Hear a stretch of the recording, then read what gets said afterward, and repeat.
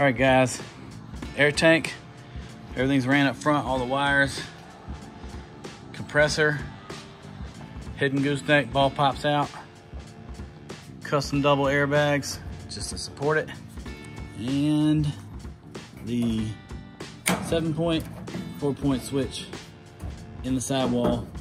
Now we can start floating all these tabs up so they're the same height, and then we'll lay the cedar down and have a deck again.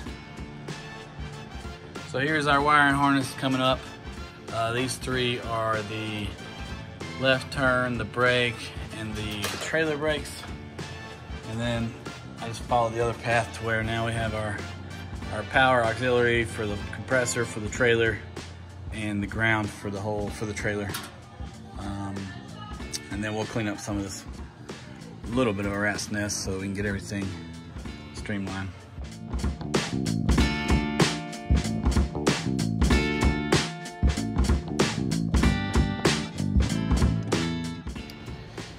All right, so I'm out here working, and little Bentley shows up with the chicken from the chicken coop. So Bentley's got to take it back to the chicken coop, so it's safe for this family, right? Good boy. Here you go. All right, go take it home so it doesn't get lost. Okay. All right, guys, I haven't been talking much because I've been building, but we got the COE back apart. We did add some custom airbags to help with the tow assists.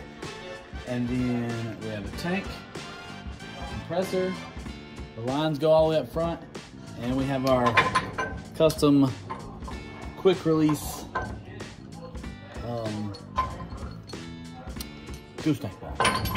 So this is stout, everything's stout here, straight to the frame boxing, airbags.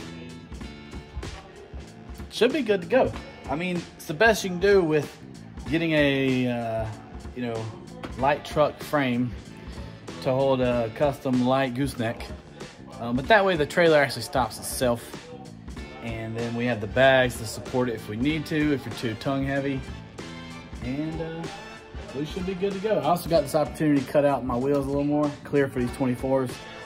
And then the custom wheel covers right here, the inner fenders, they'll actually fit now below this line because we're lowered the deck a little bit, and then the cedar will go down first. So, all right.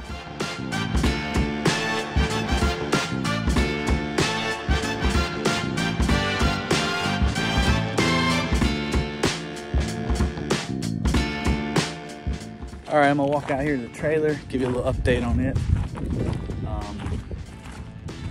So we have our spare tires getting mounted. We had to get our lug nuts ready. And then battery, all the wires were already ran. So that part is just us wiring up everything so that, trailer brakes, the rear light, both sides, they all run up here to the jack, the winch, compressor, the tank, and then they'll run up here through conduit. And I'll have a box system that has every wired label. So this trailer will be fully functional for left and right turn signal, brakes, airbags, the electric brakes, the compressor, the winch, everything. Even if the COE doesn't run all those options, it only has one tail light, so it doesn't have turn signals, right? I guess I could add that pretty easily since the wires are there in the COE now, but at least the trailer could be pulled by another vehicle and have every function that it needs. So it's coming along. I'm really happy with the rustic patina look that we did on the fender, so it matches that COE really well. Can't wait to see it all on it, and I really just can't wait to see these airbags function.